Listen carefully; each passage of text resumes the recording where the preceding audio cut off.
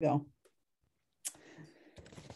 Welcome to this podcast, Women of the Northwest, where we interview ordinary women leading extraordinary lives. I'm your host, Jan Johnson, and I hope you'll enjoy hearing stories of what inspires women, what puts them in their happy place, and how they balance their lives, and some life-changing things that they've done. Today's guest is Amelia Fitch. She lives currently in Vermont, and she's working on a doctorate that leads her to forest ecosystems. Good morning, Amelia. Morning. Okay, and so this is going to be kind of exciting. I got to meet with you last week about a possible scholarship. So that was kind of fun to get to hear the things that you're doing. You're kind of an exciting person, I think. Well, thanks. And then I first knew you because you were working with my daughter, Sydney, at Fort Clatsop. Tell me a little bit some of the things that you did there. Yeah, at Fort Clatsop, we were on a trail crew, so building and maintaining trails about half the time. And then the other half of our time was spent trekking through the forests, looking for and pulling invasive species, sometimes on the creek as well. But it was a lot of fun, a lot of time outdoors, and definitely was one of my experiences that helped solidify that I was okay doing a lot of hard work outside, and that a field work based career would be a good idea. It sounds like a lot of fun. I know that Sydney enjoyed herself, and I had some maybe silly times and camaraderie and friendships that were built along the way as well. Oh, definitely. Yeah. We had a really good time. Yeah. What about, so now currently, what are you passionate about?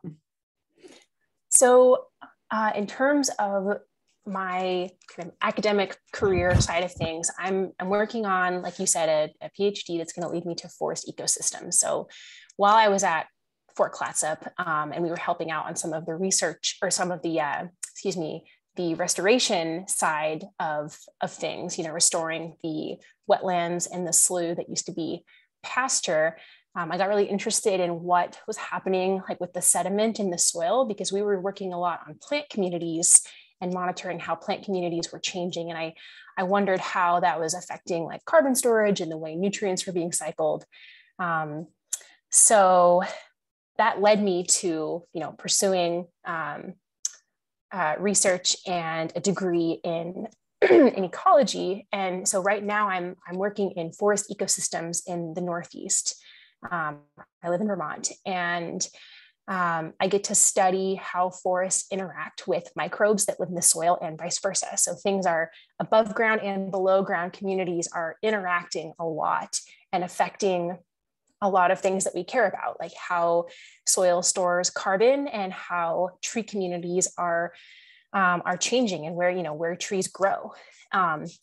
And what I really want to do with my degree, what I'm passionate about, to finally answer your question, is kind of applying all of this knowledge about how these ecosystems work and seeing or applying that to like forest management and the world of the timber industry. And I guess a good way to put it is finding a balance between all these things we care about, both having wood as a product, but also doing forest practices in the best way possible to, protect and preserve wildlife, ecosystem processes like the ones that I study, and figuring out how to balance all those, those stakeholder needs. Do you think that there's anybody that would not benefit from your studies and this kind of working towards balancing all of this? Can you say that one more time? There was a little bit of a lag. I wonder if there's anybody who would not benefit from this. Oh, yeah, no kidding. I can't think of anything off the top of my head, but I feel like there are, the forests provide so much in so many different ways. Yeah, because it's just so life-giving all the way around the world. It's not just locally. It's yeah. something that transfers your information to other things. What about when you started thinking about getting into this program, did it turn out to be like you thought it would be, or has it been different? I think because I had a good taste of what research was like as an undergrad, I thought I was prepared for graduate school in a lot of ways. I think some of the unexpected things, which also kind of ties into how I have persisted in getting a degree and sometimes like a challenge that I face. So imposter syndrome is pretty widespread. I think a lot of people deal with imposter syndrome. And I think I didn't expect it to be something that I still felt in graduate school, because as an undergrad, you think, okay, I'm so new to this, I'm just getting into it. You see other graduate students and they seem so smart and like knowledgeable, and like, the PIs are just like, have been doing this for decades or whatever. I could never be that person. I could never be that person. And then I get to graduate school and I'm like, okay, I'm doing this. I'm doing the things and it's going well, but it doesn't go away. So it's kind of an active, you have to actively, or I have to actively, I don't know what the best way to put it is, but I still think about sometimes, I'm, not as good as this person, or I'm not sure I can like do this academic career. And so it takes practice to set small goals and remind myself of the things that I have done and are currently doing that are cool. I think that goes for all kinds of stages of things. I feel the same way with my writing. It's like, am I really a writer, or am I just somebody who thinks they might be able to fit into something like this? But you just, you just keep going. But I think it's what helps along the way is to have other maybe undergrads that see what you're doing and they think you're you're the great, and could they possibly attain to what you're doing? I do really enjoy working with undergrads. That's been a definite highlight of grad school, is getting to work with people who are younger students and, want to get into this kind of thing. And I can help them do that in a small way. Yeah, and I'm sure that your enthusiasm just is contagious for what's there. I bet your parents are proud of you.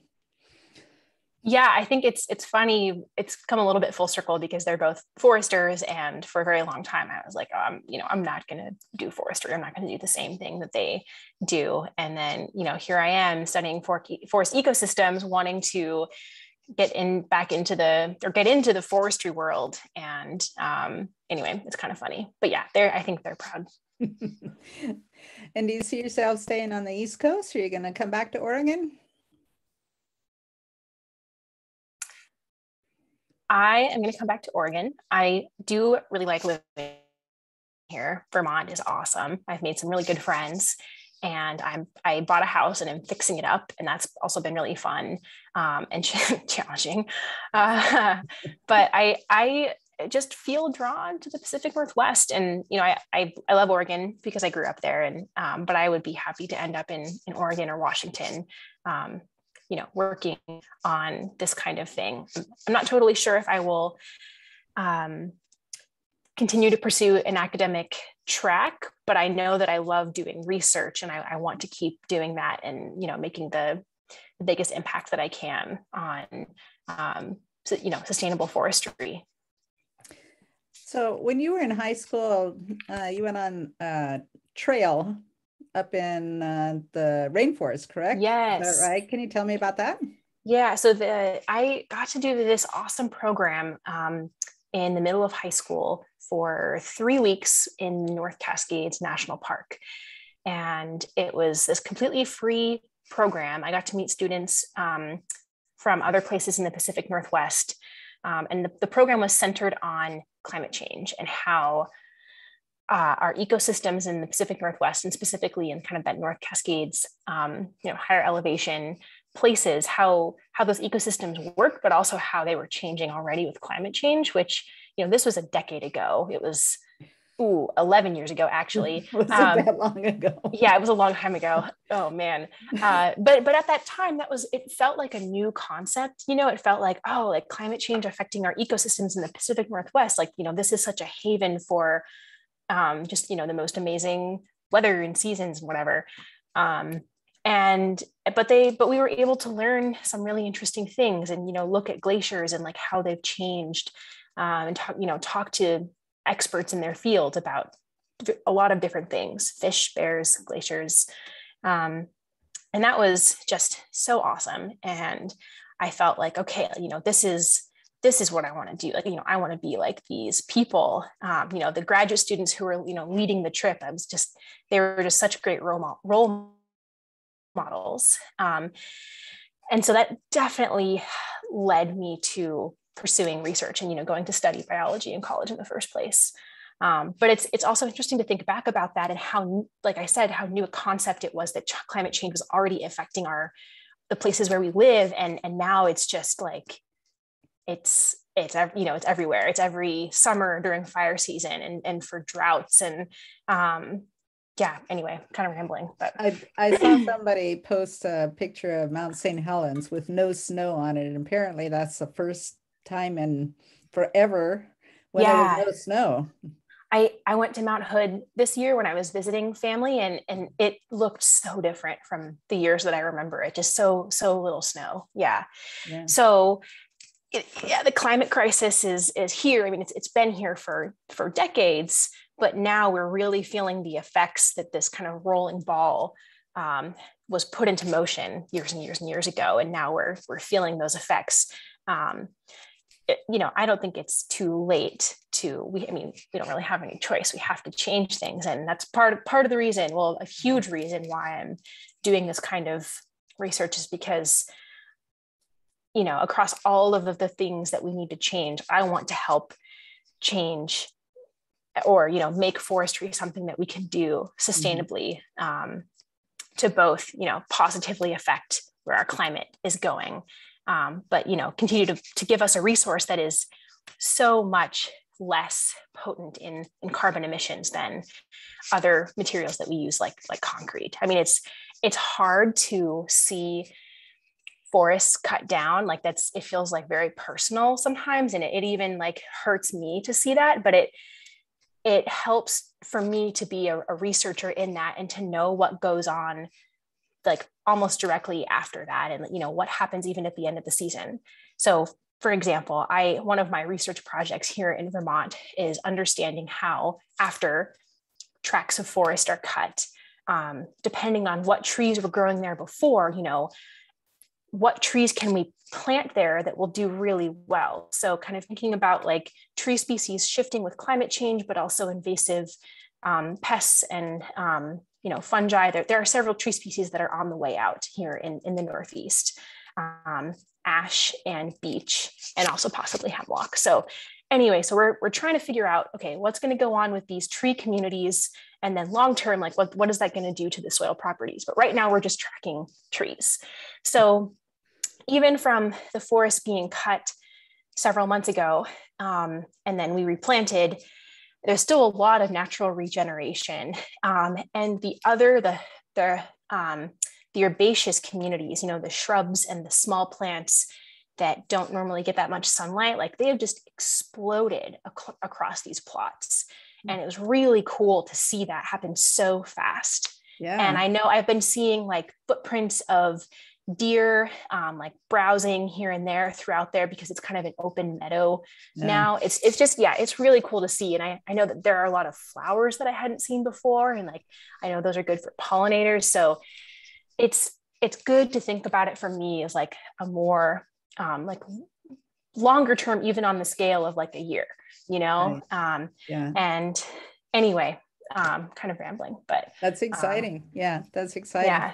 Well, I was even, as you're speaking, thinking about the how this research could possibly benefit the increase in dryness and forest fires, and maybe replanting different ways or something. Along those lines.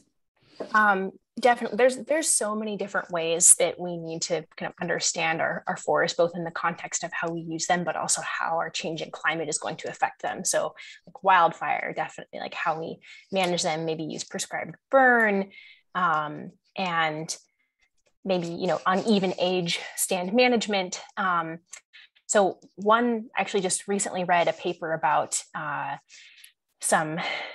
research group who looked at how when you like cut forests, leaving certain, I forget their term that they called, but just a bigger, older tree, like leaving that tree helped with like forest regeneration. It helped with like longer term carbon storage. So like even like very small changes like that can be really impactful for a regenerating forest community. And like some of those more like numbers that we're after, like increased carbon storage and that kind of thing.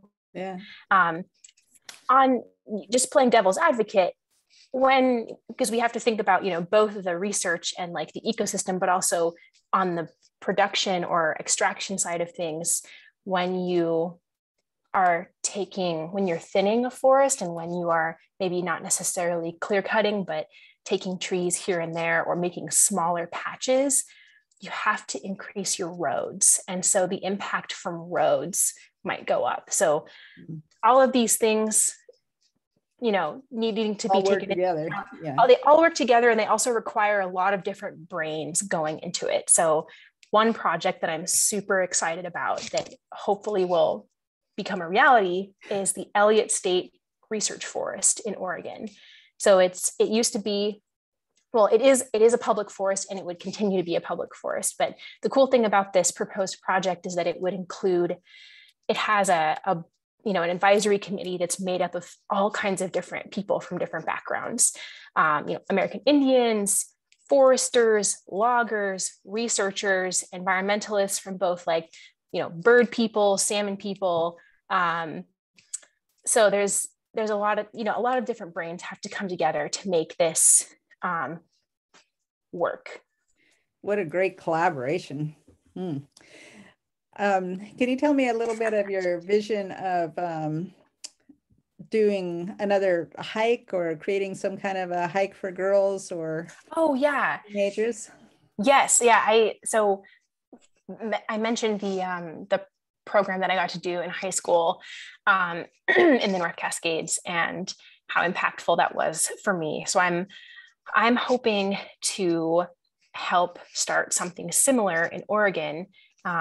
I met another graduate student who started a program like this, and it's a backpacking program where students learn about ecology around them.